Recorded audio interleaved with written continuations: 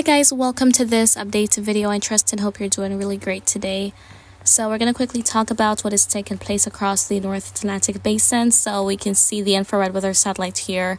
And that cluster of showers and thunderstorms is in association with Invest 95L.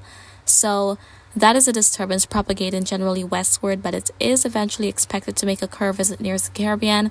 We've been seeing a lot of that this hurricane season. And unfortunately, it is expected once more. So we're going to talk about that later on. We'll also talk about another disturbance that's in the West Caribbean, given a low chance of development. So let's go into it.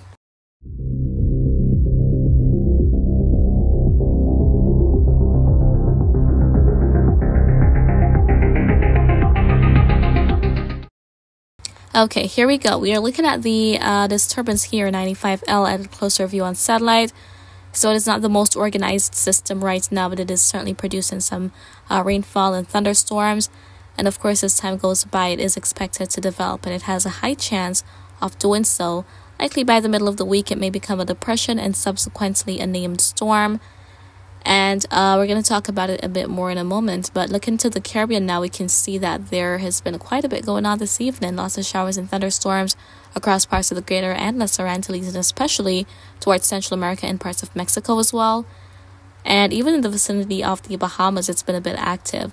So a lot of moisture is around. And right in this area is where that second disturbance is located.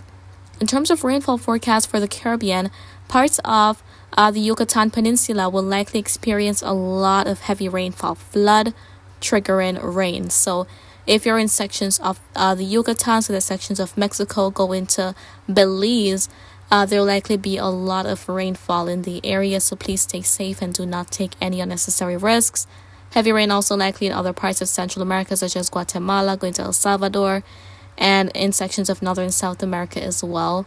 ABC Islands will remain in the clear, much rain not expected at all. Through the Lesser Antilles, there could be a couple showers passing through and thunderstorms. We also have a tropical wave in the area, so that's going to be helping out to influence all that moisture.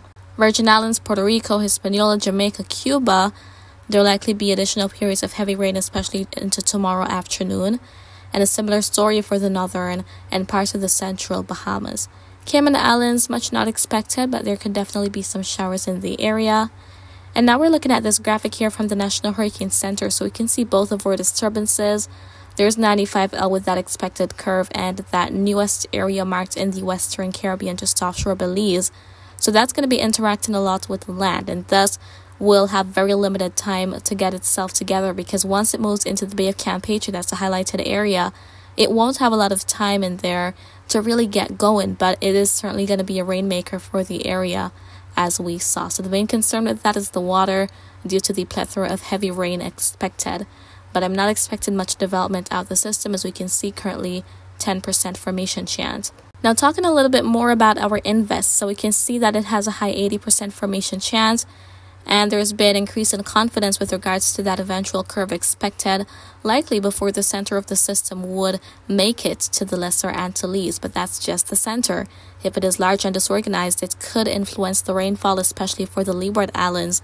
So that area definitely needs to keep watch. So if you're in parts of the Northeast Caribbean, it is best to keep watch for this system as it approaches, even though it will likely stay offshore. And as I mentioned that, let's look at some model data. So first, we've got the track guidance, and we can see that a couple models still take the system into the Caribbean, but the majority want to keep it offshore generally, which would be the best case scenario. And the time of approach, the closest approach to the Caribbean will likely be within the next 4 to 5 days or so. And in terms of intensity, all of our models are actually expecting that it will become a tropical storm maybe by the next 24 to 36 hours. And eventually a hurricane will be possible. We have quite a few members expecting Cat 2 intensity or stronger. So we'll see what happens with it. But the water temperatures out there will definitely be supportive of seeing intensification. So that's what we have going on for this system, guys. Pretty likely we'll see a next name being crossed off the list of names for the Atlantic hurricane season of this year. And I will be keeping you posted as necessary. So that's it for today. And I do hope you found this update to be informative. But if you have any questions, feel free to leave them in the comments. I'll get to you when I can, and remember to always be weatherwise.